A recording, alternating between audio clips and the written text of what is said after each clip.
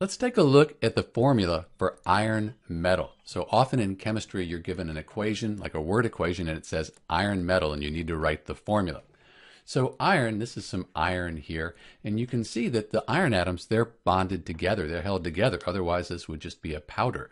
So we have iron metal here with these metallic bonds holding the iron atoms together.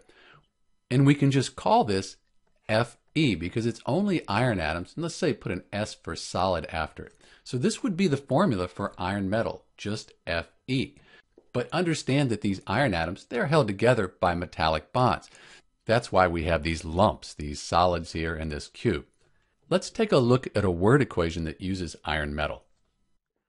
So this is fairly typical. You have iron metal plus oxygen gas, and you get iron 3 oxide. So if you were given this equation and asked to write the formulas for each of these compounds, iron metal, that would be, again, just Fe. It would be a solid.